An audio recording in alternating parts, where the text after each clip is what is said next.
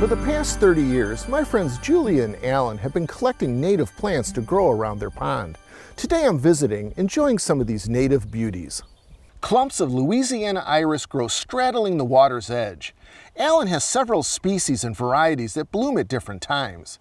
Iris fulva is classified as a red iris, but is actually more brownish orange and is commonly called copper iris. The other species starting to bloom is Iris brevicalis. The flowers are typically blue with a beautiful yellow signal. They tend to open down in the foliage and the stem has a zigzag to facilitate. This Asian viburnum has naturalized and is a good choice for around the pond. This plant has a weeping spreading habit that thrives and stabilizes the pond bank.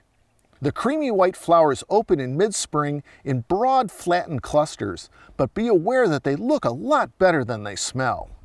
All along the pond, bald cypress are growing. Growing at the edge of the pond, the flare of the buttress trunk and cypress knees add a South Mississippi touch. Though it's a conifer, bald cypress are deciduous, and the feathery light green leaves turn a coppery red to yellow and drop in the fall season. You don't need a pond to grow these beautiful native plants. With a little planting for water, you can enjoy these in your landscape. I'm Gary Bachman for Southern Gardening.